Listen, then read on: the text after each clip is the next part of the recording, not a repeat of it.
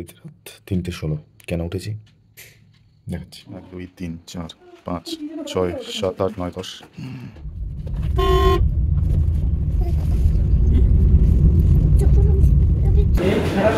हाँ यही है। हाँ ট্রেন চলে এসছে, একদম লাস্টে আমাদের কম্পার্টমেন্ট হবে। রূপকথার খেলাঘর, আর রূপকথার খেলাঘরে বুঝতেই পারছেন স্টেশনের মধ্যে আছি। কেন আছি? স্পেশাল দিন আজকে একটু আমাদের কাছে, কারণ আমরা এই ট্রেনে কোনোদিন উঠিনি। দিস ইজ ভিস্টাডোম শতাব্দী, নতুন ভিস্টাডোম কামরা চালু করেছে শতাব্দীতে। অত্যন্ত অন্যরকম একটা জার্নির এক্সপিরিয়েন্স হবে। শুধু এটা আমাদের না, আপনাদেরও হবে আশা করি। ডিফারেন্স আছে অনেক কিছু অন্য ট্রেনের থেকে। এটা হচ্ছে ভিস্টাডোম কামরা, যেখান থেকে পুরো ভিউটা পাওয়া যায়, পুরো ট্র্যাকে যে ট্রেনটা যাবে সেটা পাওয়া যাবে। একটা ছোট প্যান্ট্রি কার করা হয়েছে আলাদা করে এটার জন্যে, আর এটা completely detached with other compartments. এটা লেখা আছে এসি ট্যুরিস্ট কার। কম্পার্টমেন্টের যে ডিফারেন্স হচ্ছে যে এদের মাল এখানে রাখতে হয় বাইরে, আর ভেতরে সিটিং অ্যারেঞ্জমেন্ট, মালপত্র যা রাখার এখানে রাখতে হয়।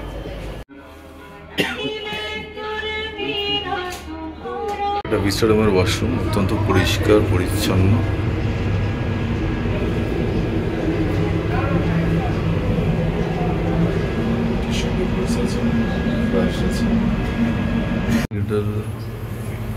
ইন্টিগ্রাল কোচ ফ্যাক্টরি চেন্নাই থেকে তৈরি হয়েছে। ডোর ক্লোজেস অটোমেটিক্যালি লেখা আছে। এটা প্রেস করলে গেটটা খুলে যায়। পয়েন্টটা চললে ভালো লাগে। হ্যাঁ জোরে বলো, জোরে বলো। হ্যাঁ চিতা স্মাইল। চলো, এইখানে হচ্ছে ছোট করে ইয়ে করা আছে প্যান্ট্রি কার, মেকশিফট। চলো চলো।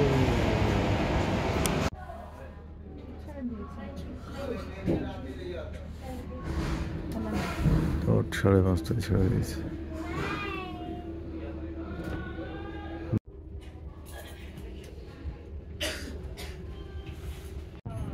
পাশে বন্দে ভারত।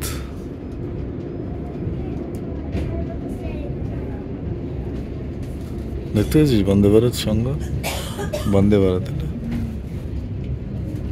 তুই তো বলো, জানলার দিকে মুখ করে হাঁ করে আছে।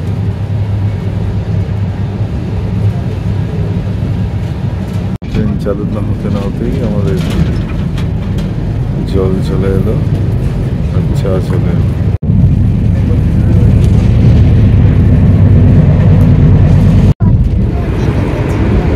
এই দেখো মিস করলে।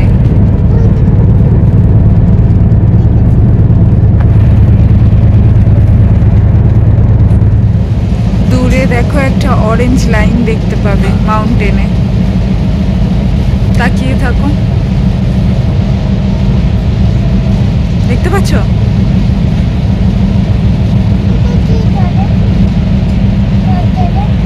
আমিও বুঝতে পারছি না, কিন্তু ক্লাউডস মনে হয়।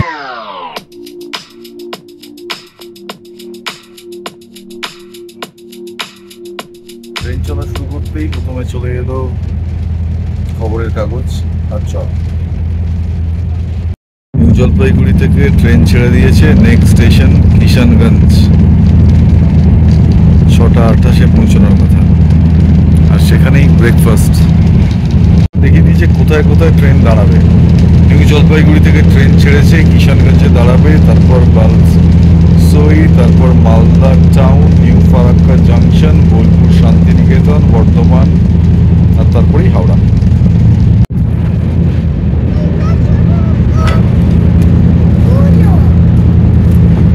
আচ্ছা আমি দেখছি।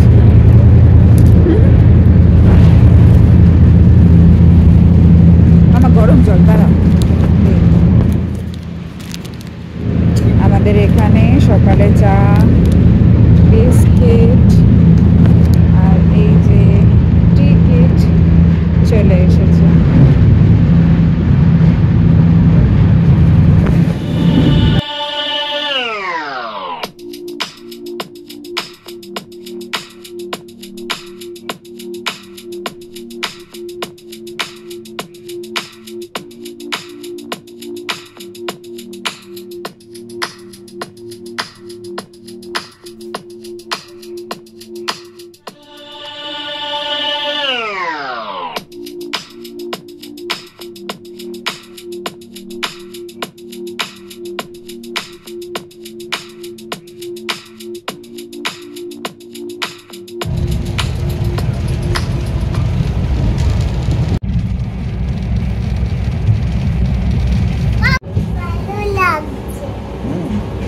দেখেছো আগে?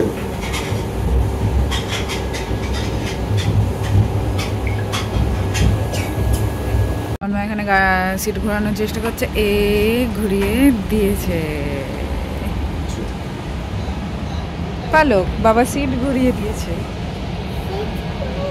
হ্যাঁ, কিভাবে? ওইখানে একটা লিভার আছে, প্রেস করছে, আর এই জানলার দিকে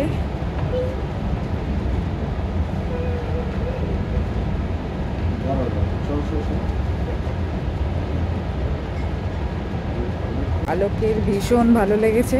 পালক বসে পড়েছে আর তন্ময় সাকসেসফুলি সিট ঘুরিয়ে দিতে পেরেছে। সিটটা চেঞ্জ করে এদিকে এসে বসলাম। আপাতত মালদা অব্দি এই সিটে অসুবিধা নেই, কারণ ওইখানে ভেতরে লাগেজ রেখেছে, তার ফলে ওরা উল্টো দিকে সিট গুলিয়ে রেখেছে। আমি বললাম, তোর এখানকার স্টাফ বললো যে আপাতত আপনার সিটটা চেঞ্জ করে নিন, মালদা অব্দি তো খালিই আছে।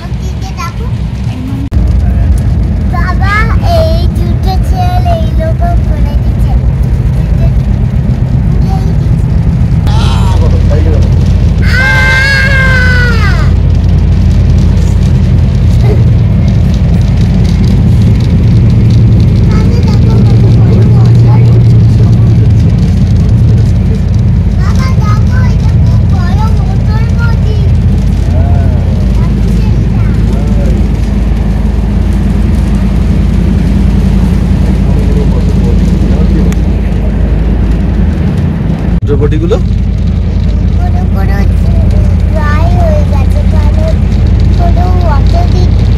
হ্যাঁ, ওয়াটার বডিগুলো অনেকগুলো ড্রাই হয়ে যাচ্ছে, কারণ জল নেই। ঠিকই বলেছে পালক।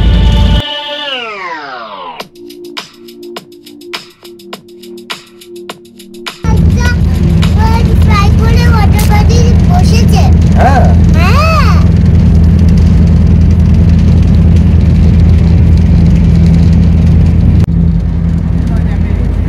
ব্যাস, এবার না বকবে, এবার বসো।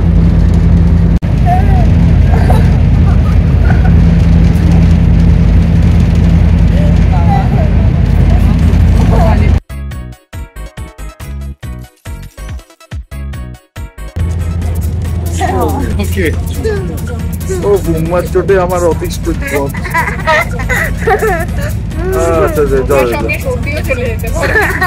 জার্নিটা অত্যন্ত ভালো, অত্যন্ত অন্যরকম একটা এক্সপিরিয়েন্স। কিন্তু সমস্যা হয় যখনই আপনার কো প্যাসেঞ্জাররা বুঝতে পারে না যে মাল যেখানে রাখা উচিত সেখানে রাখতে হয়।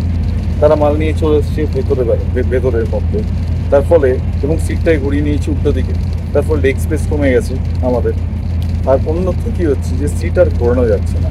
তাই জন্য আপাতত মালদা পর্যন্ত এইখানে খালি আছে, এই জন্য মালদা পর্যন্ত আমরা এখানে এসে বসে আছি।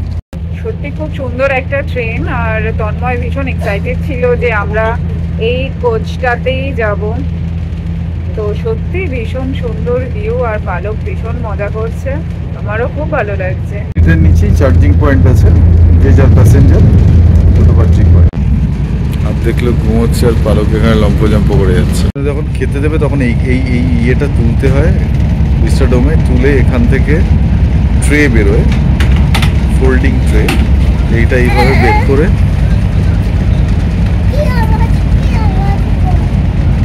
এইভাবে পাততে হবে, তারপর সামনে রেখে খাওয়া দাওয়া। ব্যাস করে ফোল্ড করতে হবে, ফোল্ড করে নিয়ে এই ভেতরে রেখে দিতে হবে। ব্যাস, না সুন্দর জার্নি আর সুন্দর ভিউ। শুধু জানলার কাজটা একটু পরিষ্কার করতে হবে, কেননা ছবি তুলতে গেলে রিফ্লেকশনে ছবির সব অবজেক্ট সাবজেক্ট সব ঘেটে হয়ে যায়। ট্রেনে আমার এই একটাই সমস্যা লাগে। আর বাকি খুব সুন্দর ভিউ আর খুব সুন্দর পরিবেশ, যেহেতু ফাঁকা ফাঁকা, ওই জন্য আমার আর পালকের বেশি ভালো লাগছে। তো তোমরা এদিকে এলে নিশ্চয়ই এটা ট্রাই করো, এই ভিস্টাডোম খুব সুন্দর। কিষানগঞ্জ চলে এলাম, এবার আমাদের ব্রেকফাস্ট চলে আসবে। আমাদের সিট ঘোরাবো, আমি এদিকে তাকিয়ে ব্রেকফাস্ট করবো। আপাতত এখানে কর, ওখানে তো আবার সিট ঘোরানোর প্রবলেম হচ্ছে, কারণ লোকে প্যাসেঞ্জারের মাল ভেতরে রেখেছে, সিটগুলো উল্টো দিক করা আছে। তুলে দিতে বলো।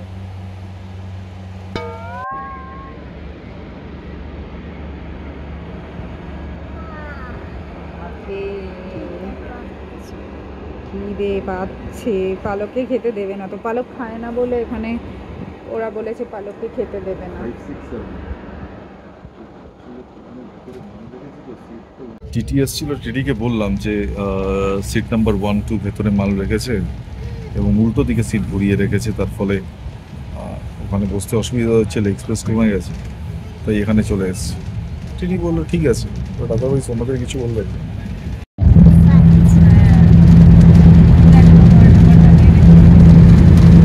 সময়টা এখানে দুজনে খেলে যাচ্ছে সূর্যের লাইট নিয়ে, এই করলে এই লাগছে, এই করলে এই লাগছে।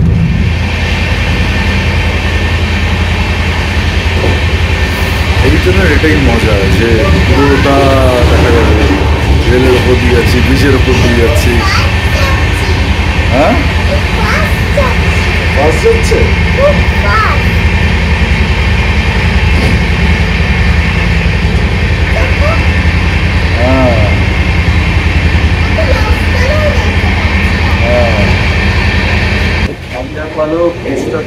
দিতে যাচ্ছি আমরা, হচ্ছে রেলের ওপর, এই ট্র্যাকের ওপর বসে বসে যাচ্ছি, তাই না? বলো, পেছনে ট্র্যাক যাচ্ছে, দারুণ লাগছে। বলো বলো, কেমন লাগছে বলো?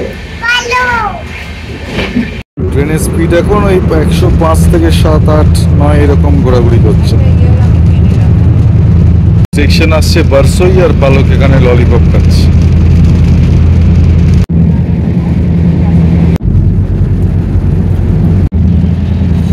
তন্ময় বললো সামনে মালদা আসছে, আমবাগান দেখ, আমবাগান দেখেই বোঝা যাচ্ছে যে মালদা খুব সামনে।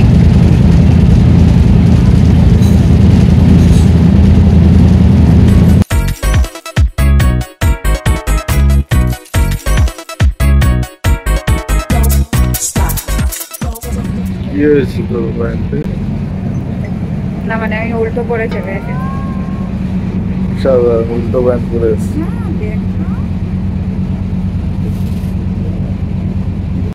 এই যে এবার সোজা করে পরে এসছে প্যান্ট, মালদা উল্টো প্যান্ট পরে এসছে, আর জোরসোর লোকজনকে নিয়ে কারবার। পর পর পর পর আমের বাগান চলে যাচ্ছে মালদা ক্রস করে।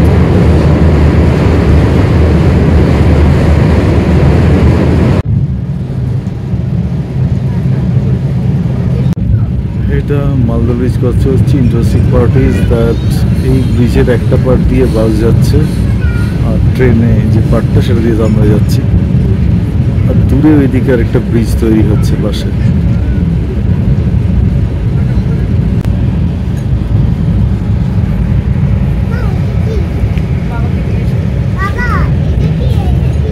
এই পাশে একটা এখান দিয়ে বাস যায়, এই রাস্তাটা দিয়ে বাস যায়, আর ওটা রিভার, আর ওই দূরে দেখো একটা ব্রিজ তৈরি হচ্ছে আরেকটা, দেখেছো ওইখানে, দেখতে পাচ্ছ?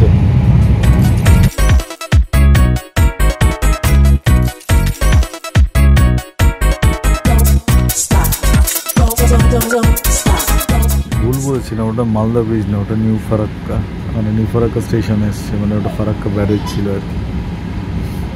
অবশেষে সিট চেঞ্জ করতে পেরেছি, আর আমাদের সামনে আমি আর পালক বসে আছি এখানে, আর পিছনে সঙ্গীতা চলে যাচ্ছে। তো ওনাদের সাথে চেঞ্জ করে নিয়ে একটা সিট বলিয়ে নিয়েছি, আমি আর পালক এইখানে বসে আছি, আর সঙ্গীতা ঠিক আমার পিছনে সিটে বসে আছে। এখানে মার্শমেলো খেয়ে যাচ্ছে। আচ্ছা, আমি আজকে লেডিবাগ পালক এখন ট্রেনে যেতে যেতে লেডিবাগ আঁকা শুরু করেছে। ফারাক্কায় বন্দে ভারতকে ক্রস করালো, ওই জন্য অনেকক্ষণ দাঁড়িয়ে আছে।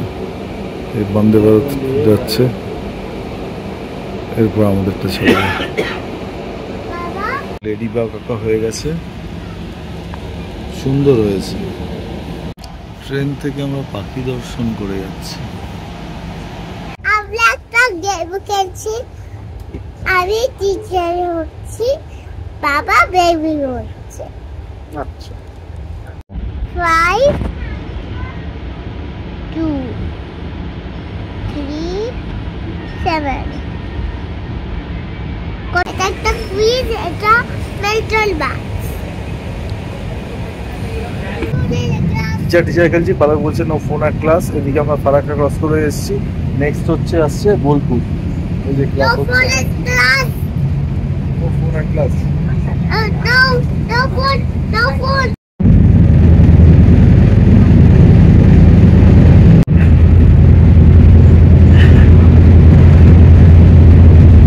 আমাকে এখানে ভিস্টাডোমের এইখানটায় নিয়ে এসছে। এখানে বসে বসে ও কিছু একটা ড্রয়িং করার চেষ্টা করছে। আর এই ভিস্টাডোমে এই জায়গাটার জন্যই এত ভালো লাগছে আমাদের। পালক বলাতে দেই আমি।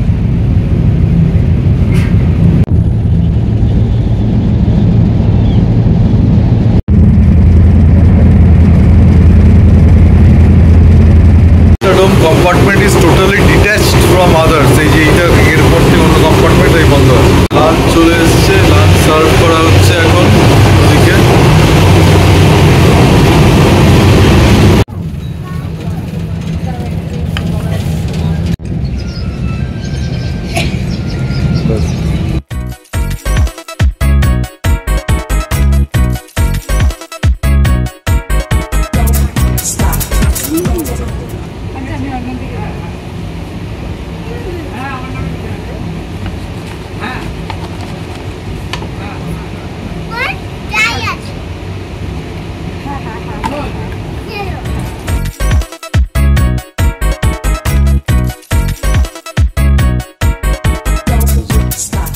লাঞ্চ চলে এসছে, লাঞ্চে চলে এলো আর বর্ধমান জংশনে চলে এলো।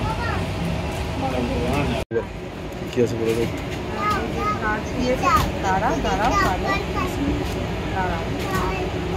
স্যানিটাইজার দিয়েছেন, সল্ট ছাড়া আছে। এখানে আছে চিকেন,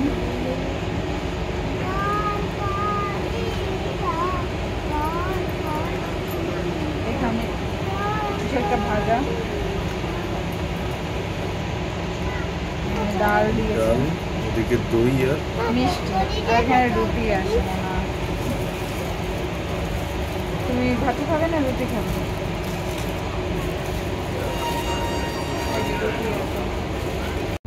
পালক ডাল খাচ্ছে রুটি দিয়ে। জীবনে প্রথমবার। শতাব্দীতে একটা বুক করে রাখো পার্মানেন্ট। লাঞ্চ হয়ে গেছে আর পালক ঘুমিয়ে পড়েছে, পেটে খাবার পড়েছে আর ঘুমিয়ে পড়েছে। লাঞ্চের মধ্যে ছিল অনেক কিছুই। ভাতটা জিরা রাইস ছিল, যদিও টেস্ট ওয়াইজ আমার আলাদা কিছু লাগেনি, মানে নর্মাল ভাতের মতোই লেগেছে। আর হচ্ছে আলু ভাজা, পটল ভাজা, গাজর ভাজা, একটা মিক্স সবজি ছিল, সেটাও মোটামুটি ছিল, মানে আহামরি কিছু ছিল না। চিকেনের ঝোলটা অত্যন্ত ভালো হয়েছিল, মানে ভীষণ টেস্টি হয়েছিল। এবং বোনলেস পিস আমি সাধারণত খাই না, কিন্তু বেশ নরম ছিল, বোনলেস পিস নরম ছিল। মানে পালকও খেয়েছে এবং পালকের ঝোলটা ঝাল লেগেছে, তা সত্ত্বেও ভালো লেগেছে বলে আমার কাছে চেয়ে খেয়েছে। এবং ডালটা খুব ভালো হয়েছিল, আমি এই জন্য বলছি কারণ জীবনে প্রথমবার পালক রুটি দিয়ে ডাল দিয়ে খেয়েছে, তো ফলে ও খেয়েছে যখন ডালটাকে মানে 5 স্টার দিতেই হয়।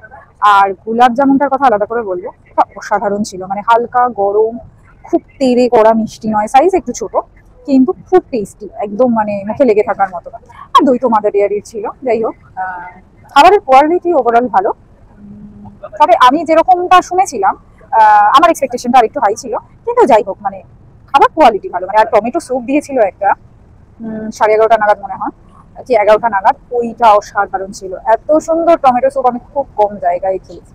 মানে পালকেরও ভীষণ ভালো লেগেছে, পালক অলমোস্ট পুরো স্যুপটা খেয়ে নিয়েছে। খাবারের কোয়ালিটি মোটামুটি ভালোর দিকে। ট্রেন হাওড়া স্টেশনে পৌঁছে গেছে, সঙ্গমিত্রা পালক নেমে গেছে, কুলিয়ে চলে এসছে। প্ল্যাটফর্ম নম্বর 11-এ পৌঁছে গেছে আমাদের ট্রেন। আমরা হেঁটে এখন ট্যাক্সি স্ট্যান্ডের দিকে যাচ্ছি। আমাদের এই জার্নিটা একটু অন্যরকম লেগেছে, ভালো লেগেছে। পালক খুব এনজয় করেছে, ইনফ্যাক্ট প্রথমবার বলে আমরাও এনজয় করেছি।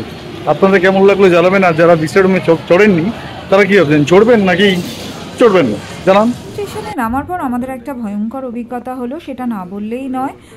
সরকারি যে অ্যাপটা রয়েছে সেটায় ট্যাক্সি পাওয়ার লাইন হচ্ছে ভীষণ দীর্ঘ, কিন্তু যাদের সেই দীর্ঘ সময় অপেক্ষা করা বা দাঁড়িয়ে থাকা সম্ভব নয় তাদের ক্ষেত্রে একটা দুর্বিষহ জায়গা হয়ে গেছে হাওড়া স্টেশন। কারণ হাওড়া স্টেশন থেকে বেহালা যেতে ট্যাক্সি ড্রাইভাররা চাইছে 700 থেকে 900 টাকা, আমার কাছে 800 টাকা চেয়েছিল। তারপর একটি অ্যাম্বাসেডার পাই, যেটা শিলপাড়ার গাড়ি গ্যারাজ হবে, তারা দয়া করে 600 টাকায় আমাদের নিয়ে যেতে রাজি হলো। তো এই ভয়ঙ্কর জিনিস কিন্তু পুলিশ অবগত ভালো মতোই, কিন্তু এর কোনো সুরাহা নেই।